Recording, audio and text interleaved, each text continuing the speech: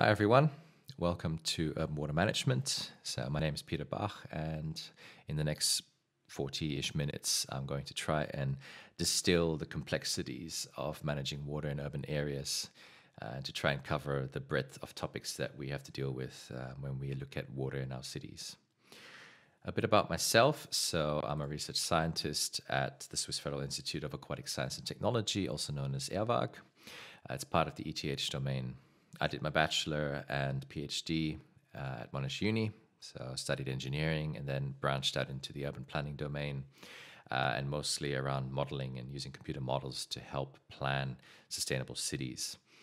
I've delved not just in the water space, I'm actually looking more towards other areas as well that affect the way we manage water and the outcomes of good urban water management for urban livability, for urban ecology, and how this all fits in when our city is growing and the way we plan and the way we develop policy changes over time. And ultimately, I'm looking into how we can use models to help stakeholders, the many different stakeholders in our urban areas, better engage in discussion, understanding each other's challenges and needs. So, I guess starting with the drivers for urban water management is usually the way we go about it. Why do we need urban water management, and what challenges do we face going forward? And we know cities are growing. Cities are growing quite rapidly. The United Nations came up with the World Urbanization Prospects report, and they've been revising it ever since. But with half the population now living in cities, and this population expected to grow to about 6 billion by 2045, we are increasingly dealing with the need to provide sustainable urban water services. People need clean drinking water. We need to ensure that any wastewater is collected and treated. And our landscape is being significantly altered from a natural state to a more urban, anthropogenic state. And this doesn't make it easier when we're dealing with climate change as well, because we've come to recognize that with changing rainfall patterns and this non-stationary behavior of climate, we can no longer adopt what we call a cookie cutter approach. Many recipe books, as you want to call it, recipe book approaches are no longer sustainable. We're dealing with more floods and droughts. And that all brings with it quite a lot of environmental degradation. There's been recent reports on biodiversity loss and that it's become a serious threat to the natural systems and our sustainability.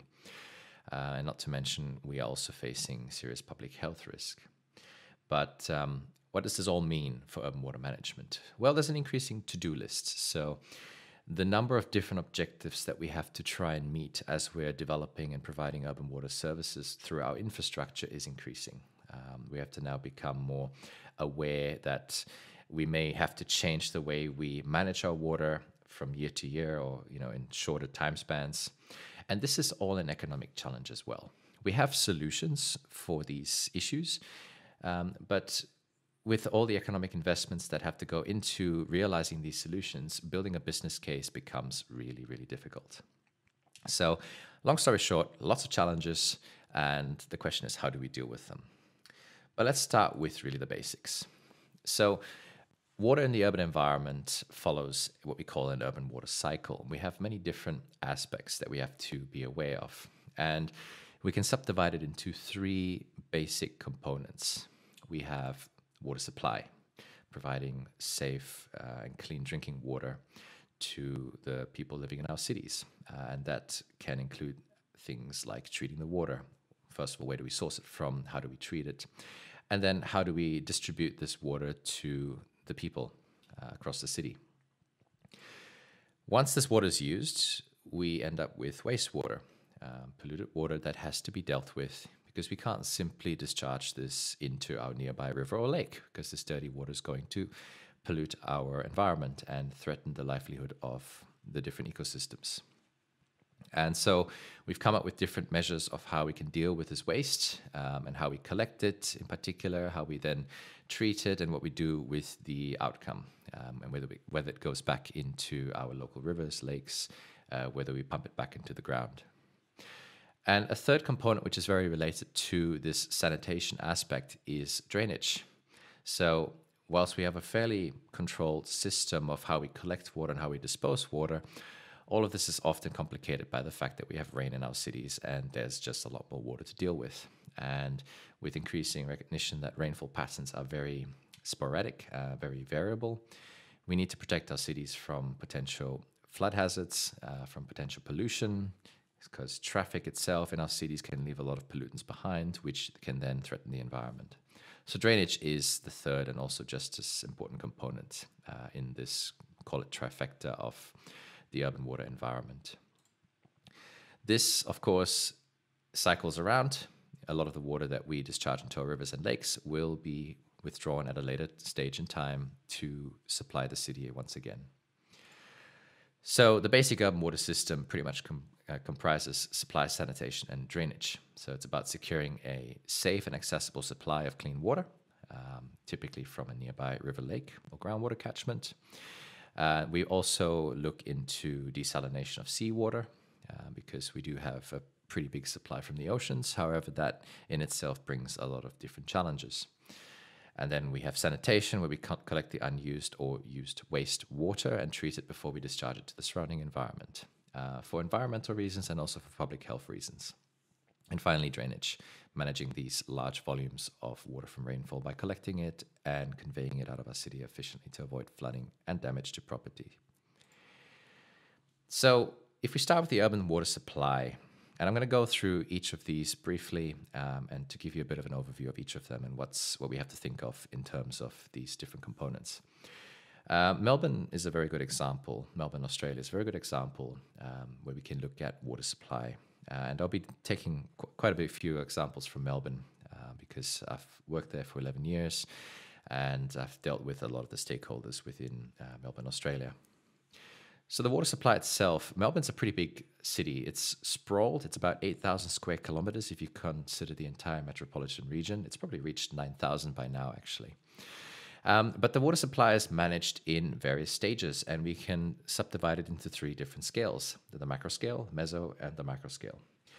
We have a lot of the water sourced from natural catchments, reservoirs, which Melbourne Water, the water authority, in charge of what we call the bulk water supply, manages. And these reservoirs are protected areas, so you can't usually access these areas, and it ensures that a lot of the water falling onto these catchments fill up the reservoirs and remain fairly clean, so that minimal effort is required. At the macro scale, this water is collected and then managed and billed to water utilities. So we have 3 water utilities within the metro region that then manage this water. They buy the supply from Melbourne Water and then disinfect it and treat it and distribute it through a local reticulation network. Most of the time, because of large pumping distances, some of the water is stored in intermediate storages, these large storage tanks, an example of which is shown here. This is then reticulated to the community, who are then billed as consumers. So there's 2 different stages of billing that happens, one for the bulk water supply and then one by the consumers who then consume the water and themselves may also do something at the household scale. That's where we come to the micro scale. So in Australia itself, because we've had experience with drought, people have also gone and harvested their rainwater or reused their grey water. For those who are not familiar with it, grey water is the cleaner portion of the wastewater, which we normally can obtain from showers, from taps. And it's water that can, with minimal treatment, not cause any major public health risk, but can actually be reused for things like watering your garden or flushing your toilet. So as I mentioned, in Melbourne, the governance of water supply is at these different levels. You have the Water Authority, Melbourne Water, who are responsible for managing these large assets, these large reservoirs, and maintaining the levels and reporting back on how full our reservoirs are, who then collect this water and supply it to 3 water utilities. These are the companies that deal with the consumers, who are responsible for maintaining a lot of the distribution network, for ensuring that pipe bursts, such as this one here, are actually managed and dealt with accordingly so that we don't waste our precious resource. And they are the ones who then interact with responsible for consuming the water, but also can on their own harvest alternative water sources to reduce the potable water consumption. More recently, there's also been a more broader adoption of what we call a third pipe or recycled water network, which can sit in between the utilities and the consumers. Typically, larger developments will have these schemes in place, and these purple pipes, they're literally purple in color, will have recycled water treated to a standard not for drinking, but a standard that is sufficient for use for various things like toilet flushing or garden watering. These pipes will usually be in place and managed fairly centrally. So when I say centrally, at the development level by the responsible utility. Desalination, of course, is one other source of water and has been a pretty disputed topic, particularly in Victoria, the state of Victoria, where Melbourne is in, because we went through a pretty long drought. And it's a pretty energy-intensive process where we try and remove the salt from seawater and provide a secure supply of clean drinking water. You can have a look a bit into the history of desalination in Melbourne, but it was pretty disputed during the drought time. Decisions were rushed to establish a desalination plant, which towards the end of the drought broke roughly when the plant was completed. Towards the end of that drought, this plant basically did not start operating until many years later. I think now at the moment, keeping up with the news, the plant is trying to produce a bit of clean water for water supply to try and augment the levels in the reservoirs, because we have been seeing declines in reservoir levels across the state. Moving on to sanitation. It's seen as the greatest medical advance since the 1840s. There have been a lot of outbreaks in waterborne diseases across the world during these in urbanized areas during the 1800s, and sanitation systems were implemented in response to this because realizing that by not dealing with the wastewater and not treating it to, cleaner standards, we've noticed that the outbreaks of waterborne diseases increased. Cholera being perhaps the most prevalent one. And so it's seen as the greatest medical advance. It's actually strange to think that infrastructure itself can deliver a strong medical benefit, but it shows the importance of acceptable and sustainable urban water management and the multiple benefits that it can bring. How does the sanitation system work? Generally, we have three components. You have the wastewater generation, which will differ depending on whether you're in households or whether you're working in industry. Different industrial processes will generate different levels of pollution in wastewater. So think of chemical plants versus just simple warehousing and storage versus agriculture. You'll have many different types of pollutants in the water. This is typically collected in a large network of sewer systems. An example is shown here, and is then sent to a wastewater treatment plant where the water is then treated to an acceptable level. Not for drinking, but safe for the environment and safe to protect the public health, and is then discharged according to specific regulations and guidelines into the nearby water body, whether it's a lake or typically a river. In Europe, we see a lot of cities built along rivers for the water supply aspect, and it's also these same water bodies that the wastewater is then typically discharged into. One thing to consider about sanitation systems, and this is also a big difference across the world, is that we have two different types of sewer systems. We have combined versus separate sewer systems. The big difference is that combined sewers are designed to collect not only the wastewater, but also any stormwater that drains from the city. So when it typically rains on the city, the water has to go somewhere. And in a combined sewer, that water is typically drained into the existing sewer system, and the entire volume goes to the wastewater treatment plant. Now, this is a fairly efficient process. However, it can often lead to overloading of the treatment plant. It can lead to unexpected discharges of untreated wastewater into a nearby river because the system is overloaded. So think of a massive rainfall in our city and the potential of flooding. These pipes will have a certain capacity, and if the amount of rainfall exceeds that capacity, well, we're not looking too good.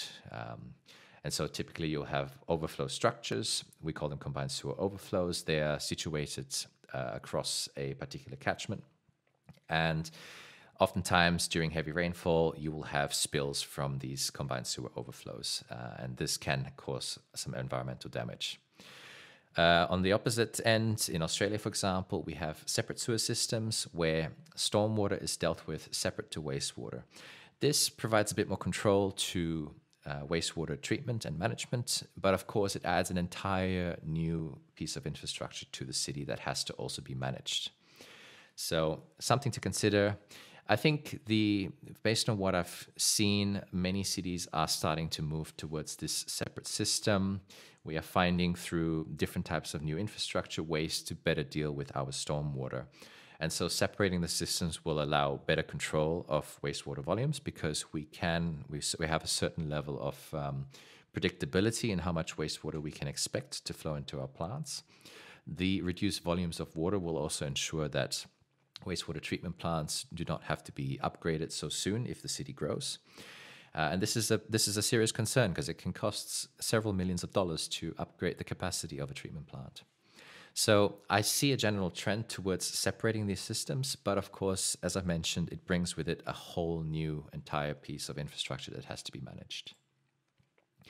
So the basic components and the basic chain in a wastewater system. When we're talking about combined sewers, we consider the catchment, so the entire area where the wastewater comes from. It gets drained into a sewer system along with the stormwater that goes to a treatment plant, and it gets treated and then discharged into the receiving water body. And in a separate sewer system, that is separate from the stormwater system, we have the catchment, the stormwater, which usually goes into the receiving body, and the sewer system, which diverts the wastewater to a wastewater treatment plant.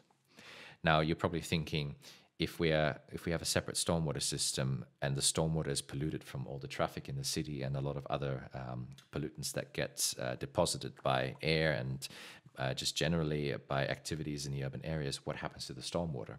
Well, I'll get to that shortly. I mentioned overflow structures. These combined sewer overflows, they are storage structures, but when they are overloaded, it spills untreated mixed stormwater sewage into receiving waters. Normally in combined systems, management has to try and minimize the number of times these systems spill and the overall volume that is spilled into the receiving waterways. In a separate system, we also have these kinds of sewer overflows, but they're called emergency relief structures. So we try and convey the stormwater as best as we can, but we also have the occasional cross connections because plumbers may have little knowledge of the overall pipe system in certain areas, and it can happen at times that wastewater enters the stormwater system by accident.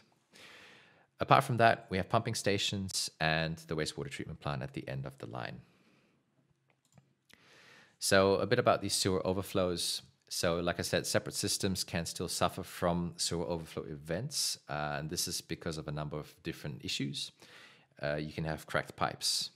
Pipes are not, they're not sturdy. You can have potential leakages from it, and sometimes these things drain into the stormwater system through certain passages, either subsurface or through infiltration into a pipe.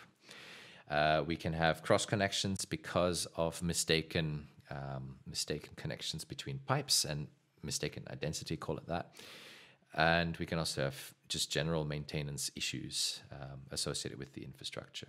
And hence why, even in a separate system, we still have emergency relief structures, which provide some level of sedimentation. So the real nasty chemicals, nasty sediments that have metals and other types of pollutants associated with them can settle out before this dirty water is discharged into a receiving waterway. A very common issue that we find in wastewater, and we call this general area urban drainage management, so the wastewater, stormwater aspects. A very common issue we find is that areas in the bays, in cities where people normally go to swim, can, on occasion, after long, heavy rainfalls, become unswimmable because they pose a public health risk.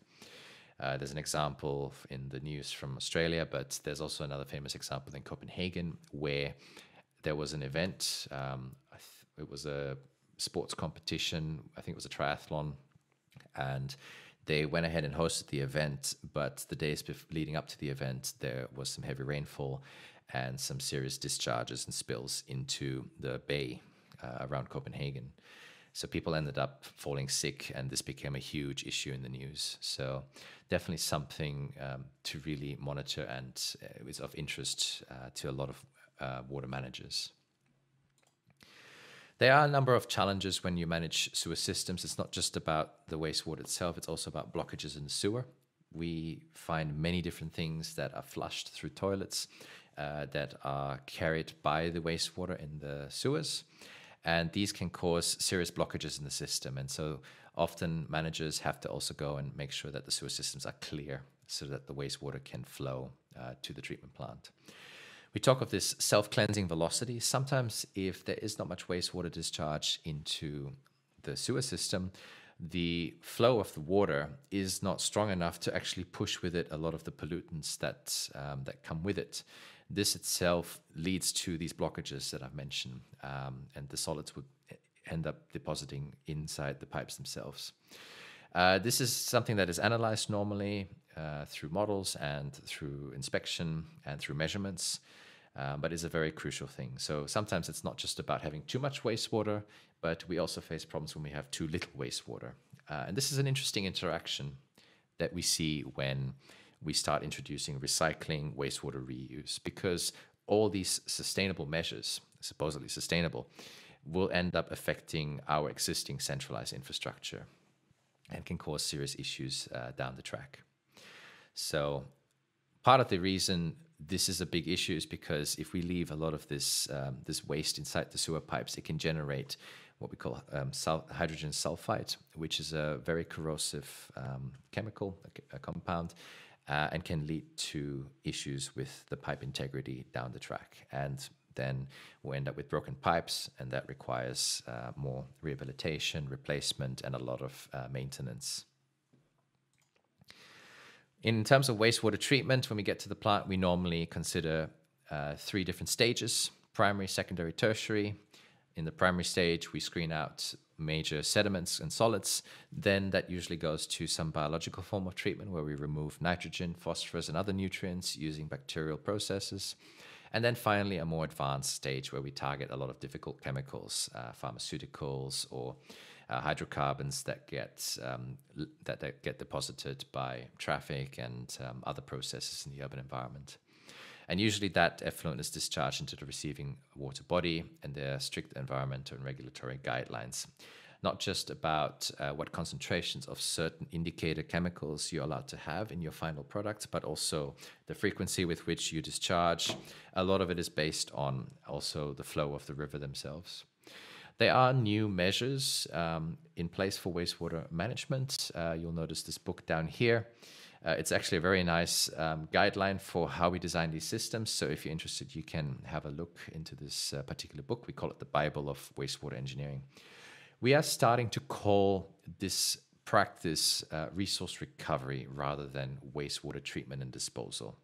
And that's because we find that there are new ways we can, instead of discharging this wastewater, feed it back into our water supply systems.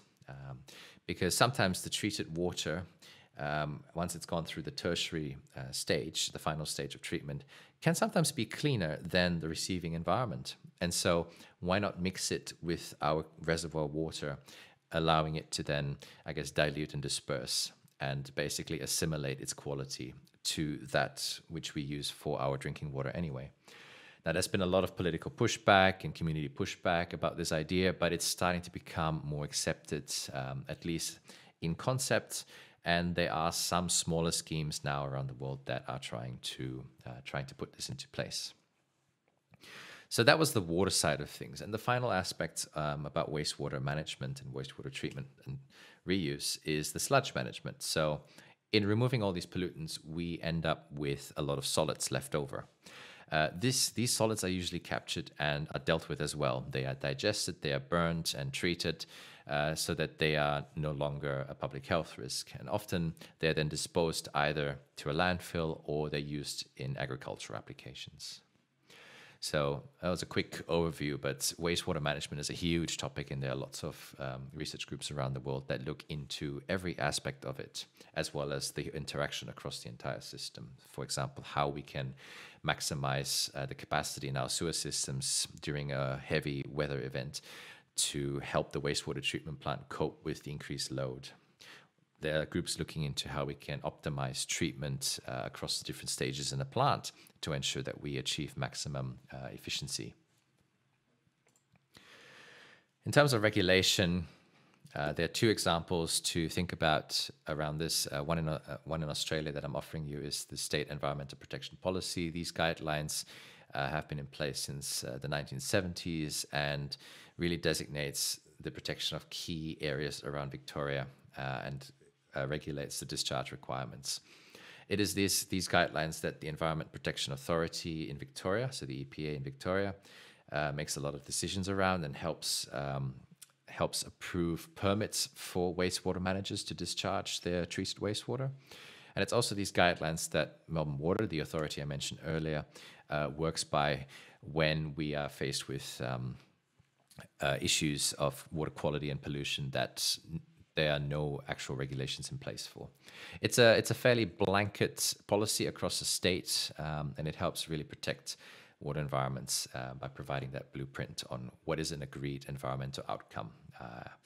So it's in place and helps frame more local scale policies for many different water authorities, municipalities to manage both their wastewater and stormwater.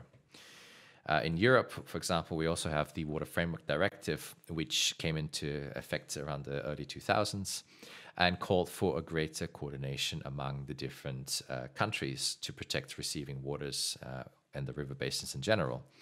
What's interesting about the Water Framework Directive is that it urged better collaboration between the different countries, because a river does not care about where political boundaries are. A river will flow from its source to its sink, and in Europe we have a lot of rivers that cross many different countries. The interesting thing about the Water Framework Directive, however, is that it did not set any clear standards. Rather, it urged the different countries to understand what is a good chemical and ecological status for their particular waterway. And so this very vague terminology has sort of led to a lot of confusion among different countries. But the general understanding is really looking at what are some key indicators for ecological and chemical protection, and looking at how the surface water and the groundwater beneath the surface interact. And then to design policies around making sure that whatever we do here in the upstream portion of this river will maintain the good ecological status of this river so that the downstream portions are not severely affected by the consequences as well. And trying to think in what we call a more integrated manner and in a more, I guess, cooperative manner to ensure that the externalities from one management and one country is not as impactful on the others. In terms of wastewater management, we also have decentralized techniques. So we don't just do central treatment where we have, your sewers and out of sight, out of mind mentality, which has been a very traditional approach, but we are slowly opening up to many different decentralized options. And some examples include composting toilets, source separation, urine diverting toilets. This is an interesting concept, particularly in Switzerland. We research it a lot here because a lot of the nutrients are often contained in the urine. And if we can separate that at the source when that happens, then the amount of treatment needed and the amount of time and efficiency can definitely be improved dramatically. In fact, at Airwag, we have a huge project that looks into making fertilizer out of the harvested urine through some key treatment processes. Grey water treatment, as I mentioned, this idea of harvesting water from your shower or from taps in the bathroom or from your laundry as well. Treating it and using it for then toilet flushing or subsurface irrigation. So in Australia, for example, if we use grey water for irrigation, we have to use it subsurface because of a potential exposure to dirty waters, so unclean water. Urine diverting toilets have had quite a lot of success in terms of the engineering of it, and there have been quite a lot of case studies. This particular paper gives you a bit of an idea. If you're interested, you can have a look at it. There are a lot of successful case studies, and it's been a lot of testing, but there are still problems with public perception, a lot of the risks associated with using the urine as a fertilizer source, and the need for many governing bodies to be involved in this particular process if it is to become a mainstream solution. We are at that demonstration stage, but it is something that hopefully in the coming years we can really push, because it really closes this loop where we have a potential source of nutrients that we can really use for agriculture and other purposes, and why not leverage this? So a very interesting example of what we call a decentralized form of wastewater management that is gaining traction across the world. One other aspect, and I'm already hinting out, I'm talking about centralized and decentralized management. We have this notion of managing a lot of our urban water services in a centralized manner, where we collect everything to a central point, we treat it, or we prepare the water for drinking, or we make sure that all the storm water has been taken from the city to protect the city from flooding, and then we deal with it in one spot. However, this is not a sustainable model, especially when cities are growing. It is becoming a lot harder to try and maintain this central management, because the system is getting more complex. We are dealing with a lot of the infrastructure that has to also be replaced, because a lot of it is reaching the end of their life cycle. And the amount of objectives, as I mentioned, this to-do list is getting longer and longer. And so recent research, and this is a very interesting paper into centralized versus decentralized wastewater management, is starting to realize that a centralized option is not necessarily the most optimal solution, and that at times we don't need to connect an entire city to a single sanitation system. We can manage our sanitation in many different clusters. And so these researchers in this paper define what we call an optimal degree of centralization, that as urban water managers, we are starting to try and pursue, to try and understand, given our particular urban area, what is an optimal degree of centralization for water management? Do we manage maybe the western portions and the eastern portions? Do we manage water supply in a central manner, but then everyone is responsible for decentralized management? And this is something that quantitative methods, modeling, a lot of data gathering can really help identify. On to drainage. So the third aspect of the urban water management trifecta. Now, urbanization brings with it a lot of anthropogenic surfaces. We concrete over our areas with paving, asphalt. We have beautiful patios that we like to sit on in our homes. Office buildings are large monolithic structures with lots of parking lots that basically do not allow any water to infiltrate. This is a very different behavior of our catchment compared to a natural system where rain falls, there's evaporation happening, some of the water will flow into our receiving waterways, and a lot of it will go into the ground. And this altered natural state, this altered state of the natural environment brings with it huge problems, because we are dealing with larger volumes of water than normal, and these volumes can cause flooding, they can cause a lot of other issues. Just to illustrate in a more quantitative way, what do we get when we urbanized? Well, for one, we have higher peaks, so the amount of water flowing off comes at a much quicker rate, because concrete and asphalt is really efficient at making water flow off surfaces and diverting water into a receiving water. So we end up with higher peaks, we end up with more runoff, and at the end, this can cause a number of issues.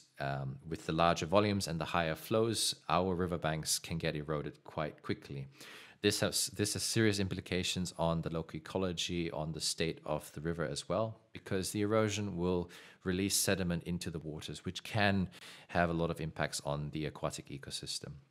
Not to mention all the stuff that gets deposited by urban activities: oil, grease, nutrients, contaminants, metals, pathogens. These things will find their ways to receiving water bodies. Now imagine that we want to go for a swim in the river. With all these things going into the river, I think we probably think twice about going for an afternoon swim. So in comes stormwater management. And so we have different ways we can deal with this stormwater that's hitting on our cities. And a lot of these have slowly established themselves as good solutions. On the one hand, we have these structural solutions, so drainage infrastructure, pits and pipes, which we can use to collect the stormwater to protect from flooding and protect from nightmares, I guess, relating to water around our cities, causing some havoc to traffic and local areas. But they convey the water out quite efficiently, which can itself bring a whole string of other nightmares. To try and combat that in recent decades, so the past 20 years, we've also had a lot of emergence of what we call decentralized nature-based solutions. These are systems that we put in place to mimic natural processes, such as constructed wetlands, infiltration systems to try and promote water going into the subsurface, as well as large open spaces to try and collect the water so that we can drive local evapotranspiration. And along with those, many different controls that we can use to help manage the amount of stormwater that is generated. So development controls being policies in place, charging people for paving over natural surfaces, encouraging people to disconnect the downpipes from their houses so that the stormwater does not actually reach the drainage system. But this is not an easy task to manage. And even with these management options, we still face flood risk because drainage systems cannot convey large volumes of water. We still deal with pollution of receiving waterways. We will still deal with these erosion and geomorphic changes to rivers, which can have an ecological impact. And more recently, what has been recognized is urban areas tend to be warmer than the surrounding rural environments. Now, why is this? This is because we have a reduced evapotranspiration in cities, and this process is quite important for removing some of the heat in the urban environment. So during the day, we can end up having much warmer areas in the city, and you may notice when you go to parks, you'll feel a lot cooler normally. So this urban heat island phenomenon has also become an emergent issue that we are now trying to manage by maintaining stormwater in our urban areas through a number of different options. So I mentioned this blue-green infrastructure, this decentralized nature-based solutions. It has a number of different names and has been known differently across the world. In America, I think they tend to use low-impact development or sustainable urban drainage systems. In Australia, we call it water-sensitive urban design. I use the umbrella term blue-green infrastructure. It is I guess the newest term that is being used to really describe a whole range of these systems that have natural and engineered components and that serve to help drive ecosystem services in our cities. So these infrastructure are heavily researched around the world and are being incorporated into stormwater management. There's a number of different considerations when designing them, and this is really an interdisciplinary topic. We face choices of what systems to use. It's a very flexible design process because we can put these systems in our backyards, we can put them in our local neighborhood streets, but we can also make larger systems in a big park at the downstream end of a catchment. There's a number of different objectives or ecosystem services that these systems can provide, and the scale of the application becomes a big consideration because that also determines what systems may be more effective than others. A very common, interesting issue to deal with is the location of these systems. Often there's competition for space in cities. We want to build new houses, but we also have to manage our stormwater effectively. We also want to provide areas for recreation and amenity. So location choice becomes a particularly challenging task.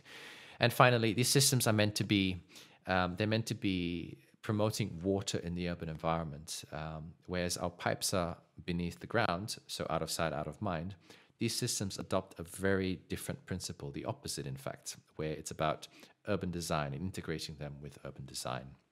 So these systems are a particularly challenging task to design, but we have learned a lot about them in recent decades, and it's now becoming more of a logistical challenge and a challenge among stakeholders because different stakeholders are involved. But it is definitely, we definitely understand the engineering and the science behind them a lot better than we did 10 years ago. But as you can see, if we then look at how these systems affect the water balance, we notice that they promote greater infiltration, that they promote treatment of the stormwater before it gets discharged into the receiving waterways. So when we look at the workflow for blue-green infrastructure planning, some of you might be familiar with the international standards of just generally infrastructure planning and delivery. And blue-green infrastructure is no different to this. We have different stages, starting from the planning through to design, some approvals process that then allows the asset to proceed to construction.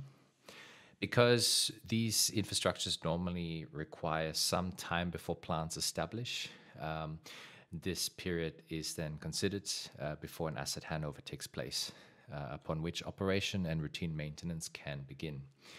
Sometime down the road, 10, 20 years, every now and then, some major renewal works have to be performed on these infrastructures, and that can sometimes lead to revising the design to cope with unexpected changes that could not be predicted during the design stages. Now, in my research itself, I've had the opportunity to delve into this workflow quite intensively, and I've spoken to a lot of practitioners across Australia in regards to these different stages. And we find that the whole process itself is very iterative. There are a number of different stakeholders involved, often municipalities, or as we call them, local councils in Australia, are in charge for a lot of the drainage infrastructure and the management thereof. And so they tend to take the lead in planning and designing these systems. Councils or municipalities usually come up with major policy documents that prescribe some of the visions that they'd like to achieve over the next 10, 20, 30 years within the council.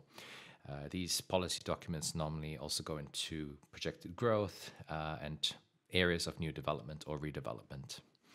So planning and design is usually done by the councils in conjunction with the water authorities, as well as local engineering consultants who then take over a lot of the engineering work, figuring out how big the systems have to be and what has to go into the creation of these systems to meet the specific objectives that the council would like to meet.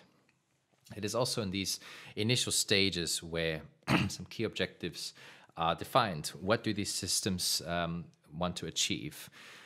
Traditionally in Australia, it's been all about achieving stormwater runoff control as well as pollution management, because as I mentioned before, these separate systems, the stormwater is normally discharged directly into a receiving waterway. It is generally less polluted than wastewater, but it can still cause quite significant harm to receiving environments and can pose a public health risk, particularly when there are some severe storms that can wash off a lot of the pollutants from our urban catchments. But councils are also looking into the potential amenity benefits. If you look into the research, there's a lot of papers that look at epidemiological studies of green spaces and how they can help human health, because they provide areas for recreation, but also a lot of mental health benefits. Natural spaces generally help reduce anxiety and depression in urban dwellers and can serve as a place for social gatherings. So the planning and design stage is usually done iteratively, upon which an approval process happens. And this is very different across the various states in Australia, let alone probably elsewhere in the world as well. And the approval process usually involves revising the designs to meet required standards set forth by the council or a water authority. Interesting example is Melbourne in particular, where Melbourne Water, the major water authority, also the bulk water supplier, has to maintain the state, the natural state of the system and to maintain the health thereof. And so they usually get involved when the catchment that is being considered is greater than 60 hectares. We call this the 60 hectare catchment rule. Melbourne Water also gets involved with local developers when they build new estates, and they find that they can't fit these kinds of assets within the space that they've got to design and develop the new residential housing. And in which case, Melbourne Water actually has a scheme where the developer pays Melbourne Water a certain fee that is equivalent to what one of these systems would cost to meet the water quality standards. So in Victoria and Australia, we have a standard set in place that all new residential developments have to meet best management practices. Now, what does that mean? So there are prescribed targets for water quality.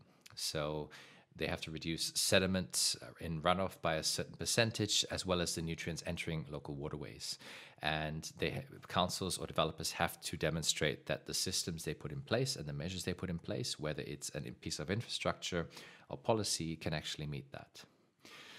After approval, the system normally then gets constructed, and municipalities either do it by themselves or developers will hire an independent contractor to construct these systems. What's interesting that I find in this kind of process is that a lot of the faults that we find in these systems already happen in the construction phase, because many contractors are not used to these kinds of interesting new types of technologies. And so they just use whatever measures they see fit to try and deliver a product as fast as possible. And at the end, if there are no proper checks in place, a lot of these systems can actually be constructed incorrectly and don't function as intended. And this is often found quite early on when operation begins. Fortunately, there are policies in place or measures in place, such as a defects liability period, where these kinds of problems can be rectified. In terms of operation and routine maintenance, that in itself, again, involves a completely different set of actors. Councils normally will have an infrastructure management team. From experience and chatting with many different people across the country, we find that these teams are often divided into an engineering assets team, a garden team, and a landscape and natural assets team. So how do you actually allocate a maintenance budget to them when these blue-green infrastructures normally are combinations of all three? Who actually maintains it? Who is responsible for it? These kinds of questions are still prevalent across Australia, and without a doubt, I'm sure these are prevalent across the world as well. And these are things we have not quite understood how to deal with yet. This gets further complicated when you start constructing systems that harvest rainwater or stormwater for garden irrigation or other alternative uses, because that's when the responsibility becomes shared between a water utility, whose responsibility is to provide water supply for these particular uses, and the local council, whose responsibility is to ensure that the drainage is sufficient and that stormwater is managed accordingly. And so keep a lookout in future, as I'll be trying to bring some of this work out and reporting back on some of these findings. But this is, I guess, part of the interest in my research and why I'm trying to use models to try and support this process, because models can help us understand how to better manage and how to better discuss a lot of these shared responsibilities among the different stakeholders in the urban water sector.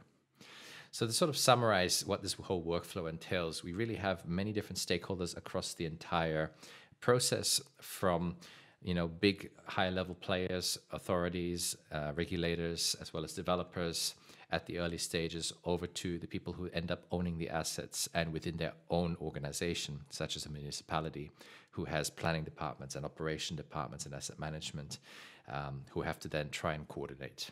And this coordination is not there yet, but it's certainly a very interesting story of governance that we can follow in the years to come. There's progress made, but there's still a lot to be learned in this process. There are a lot of institutional challenges around blue-green infrastructure. We understand the engineering around it, but because it's still such a new technology, there's still a lot of risk aversion. Not to mention, it is considered yet another piece of infrastructure. If you think about what a council has to manage, they've got roads, they've got urban green spaces, they have the drainage infrastructure. They also have, civic facilities like libraries, as well as, all the schools that they want to make sure function accordingly and are operated well and provide all the local services to the residents. So if this is another piece of infrastructure, how do we actually finance and manage these, especially when we're starting to deal with these multi-responsibilities, such as the stormwater harvesting examples I mentioned earlier? Because it's so new, there's also a lack of capacity. People do not yet fully understand how to manage these systems and how these systems actually work. It is a multidisciplinary challenge. We're dealing with, people in engineering, but also people in botany, plant sciences. How do these plants actually work? How do you maintain plant health? These are natural systems, and they're trying to mimic natural processes. And whilst we know a lot about theory and how these systems work from experimental data and field monitoring from research studies, there is still a lot of a lack of data because many of these systems are not monitored. For those interested, you can contact me and I can give you a link to a study where we looked at the thousands of systems already implemented across Melbourne. And it's been a very opportunistic thing where people can do new infrastructure. People try it out of demonstration because it's more like a fashion trend rather than a necessity. There's also been pushback and backlash. We tend to notice this in some of the interviews with stakeholders where they refer to these 50-year-old engineers who are set in their ways. We term them dinosaurs because they've been doing things for years, they're used to it. Why should they change the way they're doing a lot of the engineering? And so, there's no certainty that these systems work completely. So one failed case study often becomes the trigger to not do these systems any further. So we call this failed case study mentality. There have been stories where a single council got burnt by a few failed cases and have decided to just take that risk-averse approach. Politics at the much higher level can also influence this quite substantially. In Brisbane, for example, the Brisbane City Council, which manages most of the Brisbane metropolitan area, has been a pretty big champion in these kinds of systems. But all it took was one election where a premier was voted in who pretty much cut a lot of the initiatives, and there was a lot of red tape that resulted from that. Another final aspect that is also a bit of a pushback is this NIMBY mentality, not in my backyard. These systems can be scaled. You can have a bioretention system, so a little basin with a filter that can treat the storm water coming off your roof and your pavements to a good water quality standard. And it's very small. It's a small footprint, but people just don't want it in their backyard. They are happy if it's out there somewhere doing its job, but once people are involved in the process, they start to shy away from these initiatives. So it's still a big issue, and it's not something that we only see in urban water. We see this in energy as well. I mean, you can see the comic here. It's kind of funny, but it's very true, where people rather not deal with it. Out of sight, out of mind is still a big issue. I guess on that topic of asset management, I feel this is the best time to also sort of highlight that asset management in urban water systems is not an easy task. There's a lot of financial, economic, and engineering considerations. We define this as applied to physical assets, and there's a lot of papers out there that talk about what asset management entails. The most important thing, I guess, to realize once we're talking about urban water systems, especially of what we're dealing with today, is we have centralized water supply, sanitation, and drainage infrastructure. These pipes underground are usually designed for lifespans of 50 to 100 years. Many of them are nearing that lifespan now, and we have to now make decisions about whether to keep going with business as usual or whether we want to change the way we do things. This is where the centralized versus decentralized debate comes up again. Blue-green infrastructure, in addition to this, is designed typically for a 20 to 50-year lifespan, but there is evidence that these systems can last longer if they're maintained. After all, it's a natural system. If you maintain plant health and ensure that these plants are healthy and get the nutrients they need, then the system will definitely keep functioning. Sometimes you'll have to do major rectification works. When you have a filter system, over time it's going to clog, and this is the case for any kind of filter system we use. When you have a large water body that captures a lot of the sediment, at some point you'll need to dredge it so that you free up that capacity for sediment in the years to come. But ultimately, it is a pretty big challenge. I highlighted the case earlier about asset management for blue-green infrastructure, where we don't even know yet how to properly allocate the task to different divisions and different disciplines within a municipality. And so that in itself is the logistic challenge. Adding to that, we don't have proper centralized ways of managing asset information. You're dealing with a pretty big task, especially in urban water systems. There are ways people are starting to incorporate the information management in a more efficient way into their asset management databases.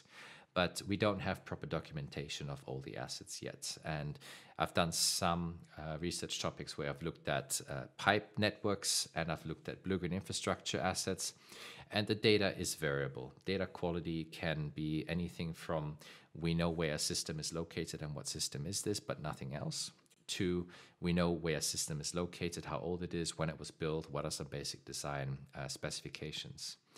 And if we're going to centralize this and come up with decent decisions about how a city, which consists of many municipalities, how a city is going to develop in future and how to do this sustainably, we definitely have to improve asset management a lot more and a lot more substantially in the years to come.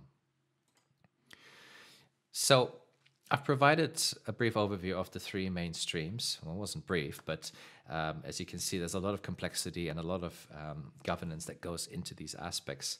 And if we take a step back and we really try and see how this entire picture looks, we can see there's a huge integration of many aspects. This graph illustrates quite nicely all the different aspects to be aware of. On the one hand, we've got the policy, the design, management, and planning options. We're looking at fluxes into the system and fluxes coming out of the system. And this is not just water related. We're looking at materials, we're looking at energy. We have to consider the environmental impact that all of them have. And there's always the economic aspect looming in the background. We work across different timescales. Many of these processes can happen over years, such as looking at reservoir levels for water supply, to days, looking at rainfall events and flooding incidences across the city, looking at spills, pollution of receiving waterways. And we have a number of different stakeholders that are involved. And a lot of this is also being informed constantly by new science around urban water management that is being published and ways that this science is being translated into practice. And so in recent decades, greater realization for using a more holistic view or an integrated approach to water management has grown. And this is where urban water management has now progressed. Historically, one of the most overused, in my opinion, diagrams, but a very clear picture of how urban water management has evolved is this one, where we went from the need to secure a safe and secure water supply, the access to that. That explains why many cities have been built along major waterways, to public health protection with the outbreak of waterborne diseases and the need for sanitation. Realizing then that safety and flood risk has become an issue, we start to drain our cities. Incorporating more environmental sensitivity into the picture, as well as social amenity, we've started closing this water cycle, trying to manage water in a more, socially acceptable way, in a more cyclic way.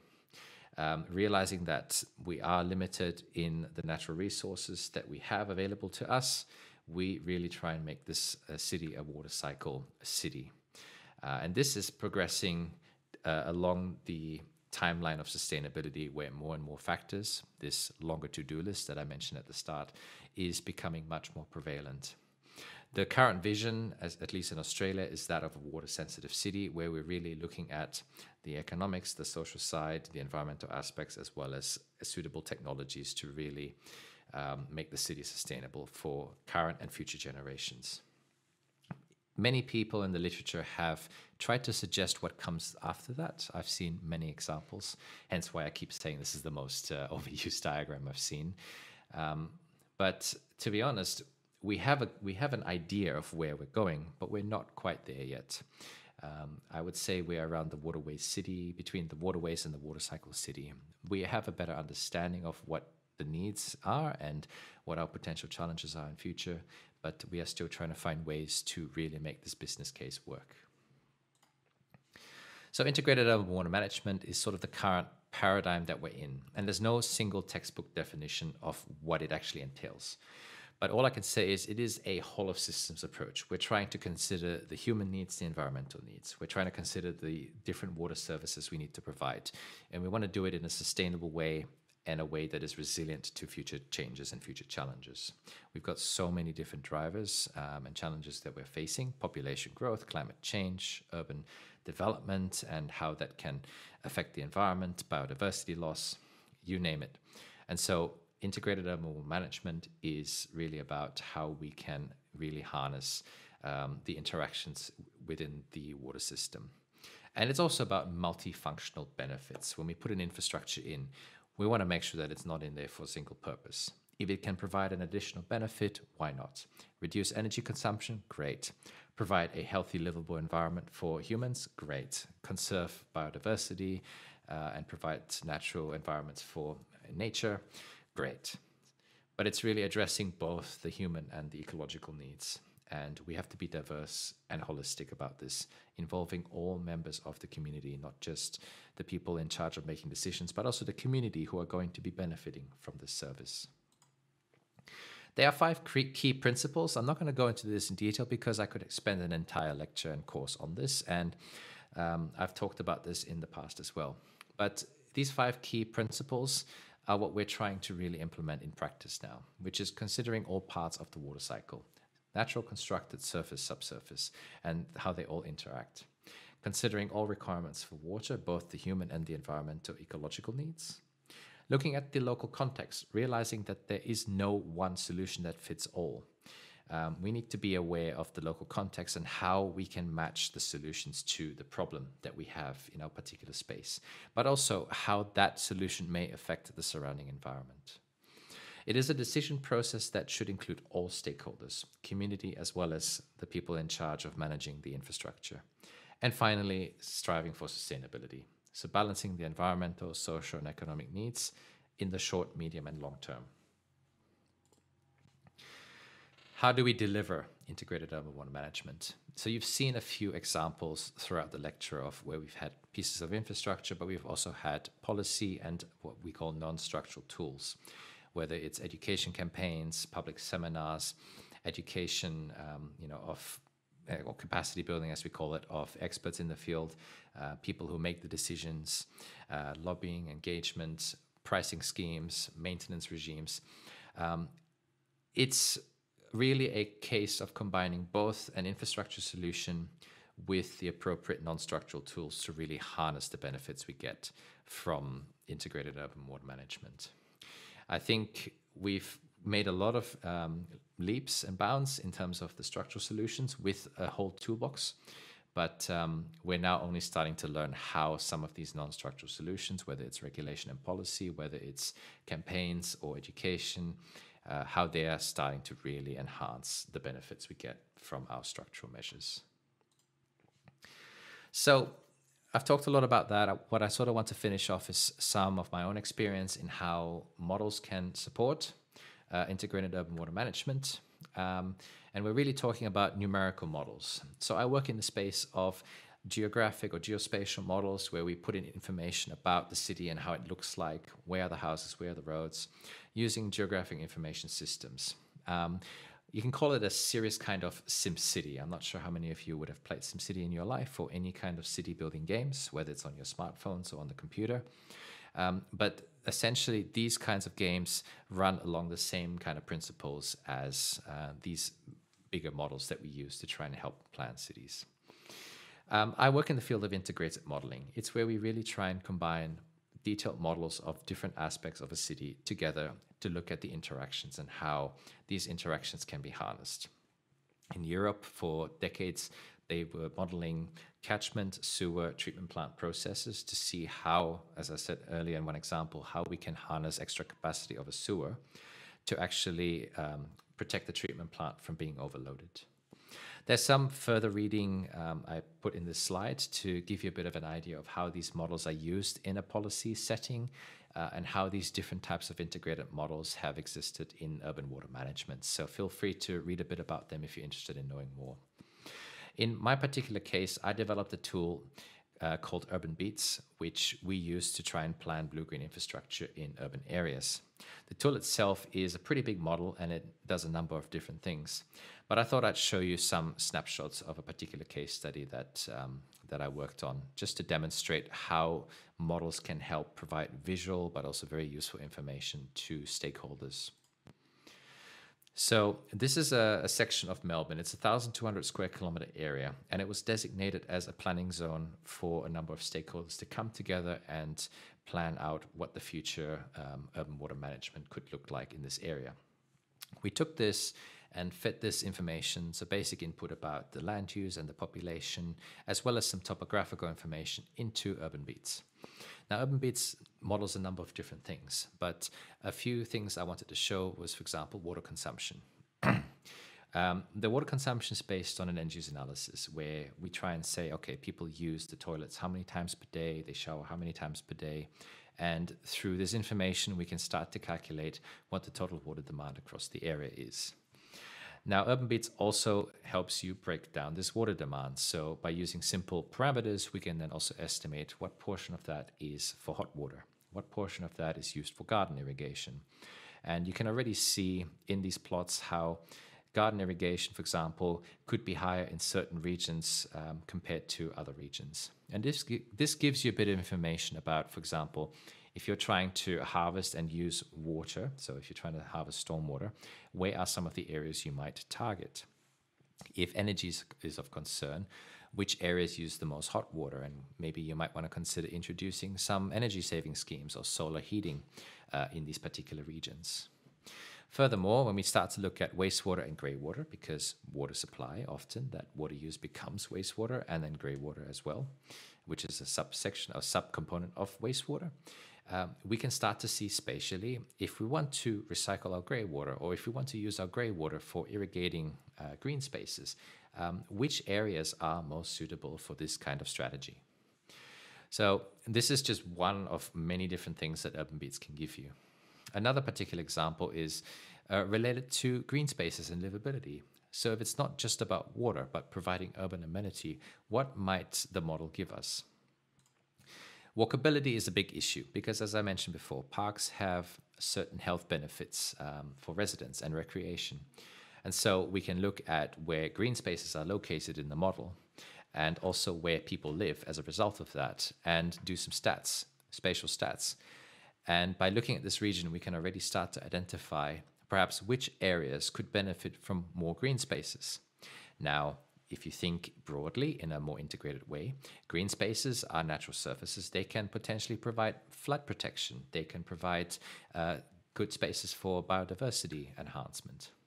And here you can see, for example, that the average distance, just purely based on the bird flies, Euclidean distance as we call it in geospatial analysis, that people on average will live around 350 meters away from the nearest park. Is this walkable? And this is something that you would want to discuss with the stakeholders in charge for green space planning. Definitely, if we look at the map, there are a number of spaces where we could improve, the provision of green space. And these are kinds of considerations that municipalities actually write into their plans. To go further, we can also look at the corridors. So I mentioned recreation. People will tend to cycle across the city because, physical activity is always good for the body and mind. And if we want to ensure that cities are safe places for people to live and to enjoy, then connectivity of the green spaces is quite important. Connectivity of green spaces is also important when we think about local biodiversity because it allows animals to move across the city. And this is important for genetics and making sure that species diversity is maintained across the environment. So one analysis we can do in UrbanBeats is looking at how connected are these different spaces to each other. And once we overlay that with other information, such as what is the total area of man-made surfaces, as I mentioned earlier, it's a pretty big issue because it causes a lot of the problems we see with stormwater management and the environmental degradation that goes with it. We can overlay that kind of map, plus we can look at where all the waterways are located to try and form a more holistic picture of where might the best bang for our buck be if we're going to make investments. Where can we really improve recreational aspect, biodiversity value, as well as dealing with water management challenges. And so in this particular example, we noticed that the coastline, so the bay is actually just west of this region along where this dotted line runs. We figured that the coastline is one particularly attractive area that could be improved. Furthermore, if you look at the inner city area, so the CBD is just north, just underneath the word livability, we notice that the inner city suburbs, where this big question mark is, could also be dramatically improved given the lack of green spaces, or the very smaller bits of connected patches of green spaces that are currently in this area. So these are some aspects that we can use the UrbanBeats model for. I mentioned we can use UrbanBeats to plan out what kinds of blue-green infrastructure we can place. This is a particular example where we tested our model against a real design, where an engineering consultant actually went ahead and placed different assets or designed different systems for water quality objectives and stormwater runoff objectives.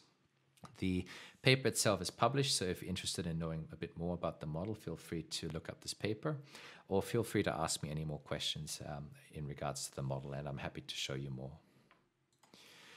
But getting to, I guess, the end of this particular lecture, I've given you a fairly in-depth overview of urban water management and the complexities around it. And there's still a lot that we can do to improve it. But if I had to summarize the key takeaways, there would be 5 main ones from this particular talk. It's definitely becoming a more proactive instead of reactive approach. We have a longer to-do list, but I feel like we are no longer reacting to things that are happening in the world and having to manage these things. We are actively acknowledging that sustainability is a serious goal. Biodiversity, along with that, climate change is certainly something we have to deal with, and that we are no longer in a stationary scenario where we can just use a recipe book to come up with solutions. And supply, sanitation, and drainage are evolving accordingly. We have new technologies, we have new ways of doing things, and we're involving a much more diverse group of stakeholders. Where previously we relied on the engineers to deliver the main services, we now have so many more people involved, including the local community. The integrated approach is recognized. It's useful for addressing a lot of the future challenges, but it's really something where we're trying to now design systems with multiple benefits. We want to provide the urban water service, but we also want to provide many more benefits in the long term. This helps with the economic business case, especially when we have yet more pieces of infrastructure to manage on an already very long list of infrastructure. It's still a logistical challenge. I think people are trying to find new ways to understand how to deal with it. And I say we're actually getting there. We're slowly getting there. The centralized versus decentralized debate is quite prevalent now. And this is mostly due to the fact that many centralized systems are nearing the end of their lifespan. And so the question remains, do we want to now renew it and just keep going with business as usual and lock ourselves in for another 50 to 100 years? Or do we want to actually try something new and maybe approach the problem with solutions that are more optimized for the particular situation that we're in? And so there's no one-size-fits-all solution. We cannot simply use a cookie cutter or a recipe book. We need to really start thinking more strategically. Urban water governance, I've touched upon it briefly and across the entire lecture as well, but it is still a big challenge, and partly because of how evolving it is and how many new types of disciplines and stakeholders are coming on board, as well as the fact that a lot of the knowledge that we are now pumping into urban water management is quite new, and we need to be very cognizant of the fact that we're going to have failures, we're going to be taking risks, but unless we do something, unless we act, we're never going to see whether these systems and these ideas will truly work or not. Fortunately, numerical models are advancing to support integrated urban water management in a variety of ways. We're using them to explore and experiment with different policy ideas, different design and planning ideas, and most importantly, they can really help facilitate that dialogue between stakeholders and allows us to test different opinions. Ultimately, it's our way of trying to incorporate a lot of the latest science and the evidence-based knowledge into the decision process, and they truly sit at the science-practice interface. So that was all I had for you today, but I'm more than happy for you to contact me at my email if you have any questions or are curious about any of the research I do. And I'd like to thank you very much for your attention. And I really enjoyed this opportunity to talk to you a bit about urban water management. Thank you very much.